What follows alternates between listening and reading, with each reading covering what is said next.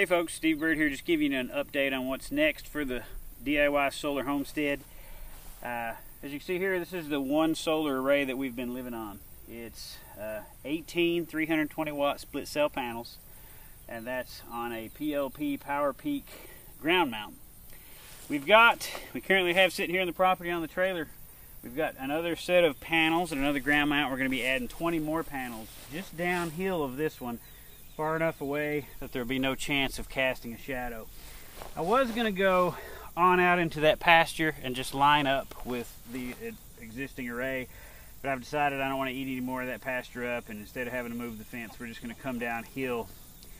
The only drawback to that is I can't dig as deep downhill before I hit rock as I can uphill. But talking to Scott Hunt, Engineer 775, he's who I got everything from, we talked about how we can do the concrete ballast in the ground over a wider area with a less embedment depth and still have the wind ballast that we need. So we're going to go that route. We're going to go just downhill here, and we're perfectly lined up with this array.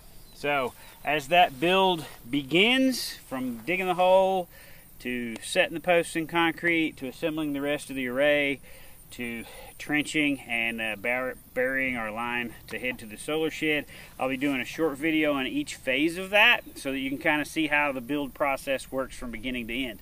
Most of my other videos have been a recap after the construction's ended, because I'm usually too busy and too focused on what I've got going on to stop and film. But this time I'm going to try to take a different approach, and we're going to do a bunch of short videos, step by step, on how to build a ground mount like this with a full array, how to wire it, how to get it hooked up to the solar arc and get that electricity pumping into the house. So stay tuned. Hopefully that'll be up soon, maybe a week or so, but look forward to sharing that with you and hope you enjoy. Thanks.